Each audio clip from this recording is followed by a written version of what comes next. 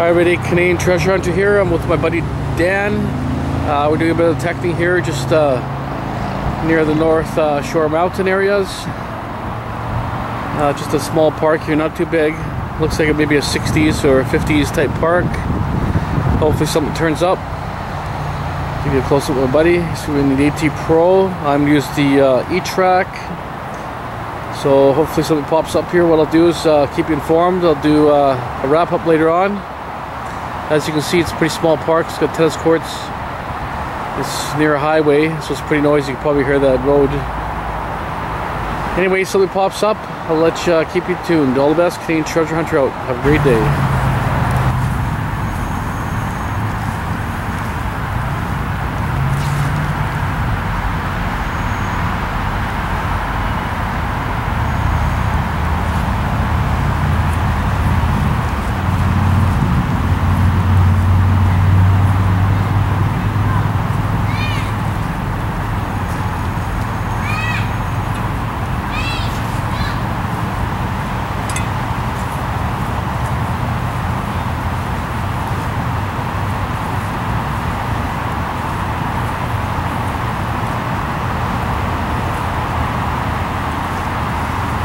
Hi everybody, Canadian Treasure Hunter here. We did about a 2.5 hour hunt at that park that I showed you earlier. These are finds from Dan. I'll show you what you found. Found a 62 dog tag from West Vancouver. Kind of a nice find, pretty low number. Got a loonie, quarter, toonie. You got an English coin here. It says 1 penny. I'll turn it around so you can see it better. 1 penny. Bunch of clad, mostly pennies. I got about the same in pennies, a couple nickels, a dime. I did end up getting a silver dime, a 67 silver dime, and a silver ring. This ring is 925. Quite nice ring, quite happy about that. So we're just going to do a little bit of hunting just in another area. See a big long grass strip. I'll let you know how it produces. All the best, Canadian Treasure Hunter out. Hi everybody, Canadian Treasure Hunter here. These are my finds for the last 2 to 3 weeks. I've been really busy with work, but I got some finds to show you. These are my finds here. I got a fake chain, 2 American quarters, a dime, a whole load of copper, some American, some 40s pennies mixed with some zinc. Got a Canadian quarter, 5 dimes, a flattened penny with a bit of design there. Get a little bit closer design. It's hard to make it out. Looks like it didn't make it properly. A couple keys. I got these Asian coin. One's 1997. Let me just zoom in better. 1997. Another 50. They're both 50, so not really sure. Marapara, something else. A piece of I thought it would be like a number or something with this plank. It's actually cut like a tag. Some kind of piece of copper. Not sure what that is. Part of an antenna for a car. Did get a 67 silver dime. Undated. 2 worn 40s. George the 6th penny. Or sorry, dime. Here's a blue jean thing with a little diamond in it. Here's a lighter, kind of a cool lighter, really early I guess, maybe from the 40s or 50s, maybe 60s I would think, but it's got a corkscrew on one side, got the lighter, one on a keychain, kind of cool. Here's, not really sure if it's something for a comb or something, but it's got a bit of ornamentation on the side there, hard to make out. Not really sure what it is. There's a Paco, it was actually a fob or some sort of bracelet type thing. Did get a really nice silver ring. 925 silver. I got at that park. It's really nicely designed. Men's ring. Kind of cool. I did get this no cash value with American Eagle. Kind of cool. Here's a no cash value game. Kelowna, BC. Game token for something golf course. Golf and games, so on. Anyway, and also I got this silver 925 heart pendant. Got it of baseball diamond. So I did get a little bit of silver. I think I got that silver number 3 ring of the year, and I think I got 28 silver coins of the year so far. Also, I got this looks like a slide of some sort, like a geometry type thing, tool, or some sort of maybe I think what it might have been is to make adjustments and measurements, because there is numbers all here, hard to make it out.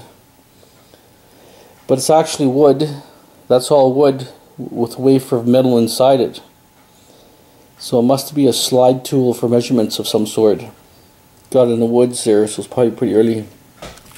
Anyways, what I'd like to show you is I did end up selling all my beat up rings, all my gold rings. And like I say, you may not find everything that you ever desire metal detecting, but you can always take scrap, you can take junk jewelry, silver coins. You can get your best coins that you can't never metal detect just with the proceeds. Well, I'll show you what I did to end up investing in. I got a Switzerland 10 franc gold coin. These are all the coins I picked up recently when I sold all my gold jewelry. It's Iranian, 1916 Iranian coin, gold. That's from Hungary, 1870, gold coin.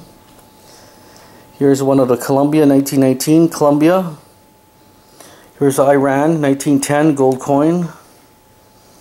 Here's a 10 kroner, could be Norway, I'm not really sure on this one, to be honest.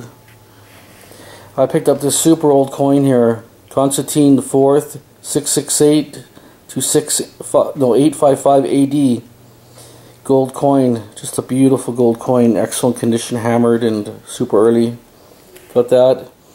Got a really nice coin from the 1680s from Italy. Sorry about the glare. I'm quite happy with that one. I got a Spain, Charles III, from 1787, Charles III. And I had a $50 Bahamas coin. What I'll do is I'll flip it around, you can see the back sides. Not sure what order it's going to be in, but I'll have to do a little bit of twisting here. Okay, well that's probably backwards, but that's one. That's the Bahamas, can't see that one. That's the back of that coin. Actually, I gotta twist this one this way. That one's the back of that 1680s coin. That's the back of the Constantine IV. Really cool, excellent condition, beautiful coin. There's another coin here. Not sure which one is. That's probably Iran, maybe.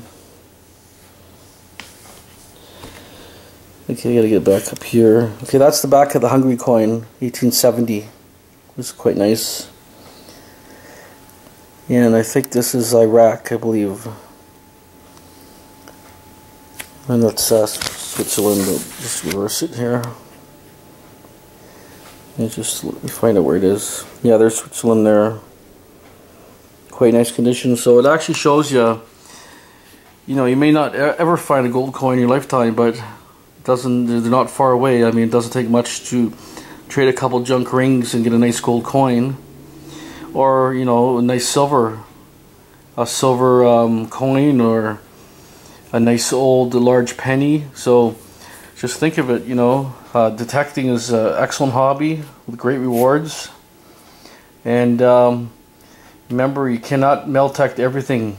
You know, you have to either, if you want a good collection, you have to buy and trade. What I did, like I say, I did traded up my junk rings for these gold coins. And these are all like, you know, 22 karat gold.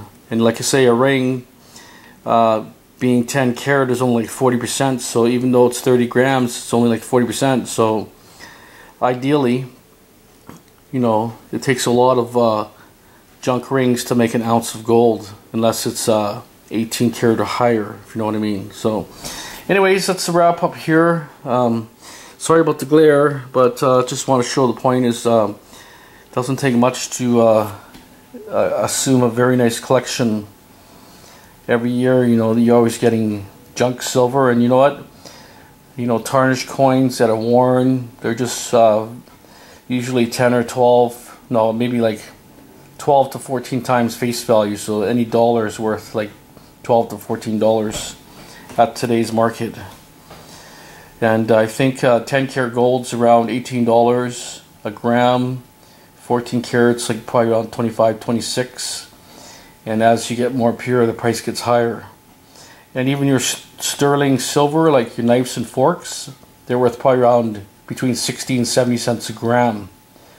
And if you're lucky and you hit old spots, you know, and you got forks that are missing pieces, so you could always just trade it up for some nice coin. And like I say, you can have a coin that's 200 years old, and they're not that expensive. You know, like I picked up those 2 cents. I picked a Flying Eagle last time and a 2-cent coin. And they're all inexpensive, reasonable.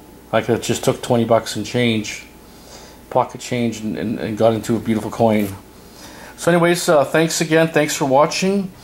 Really glad to, you know, the weather's getting better probably for you guys down south, or back east also. You know, we're just still kind of hovering around, you know, like 4 or 5 Celsius at night and going up to 10 to 15 daytime Celsius. So anyways, the weather's opening up. Good luck to everybody. Thanks again for subscribing. All the best. Canadian Treasure Hunter out. Have a great day.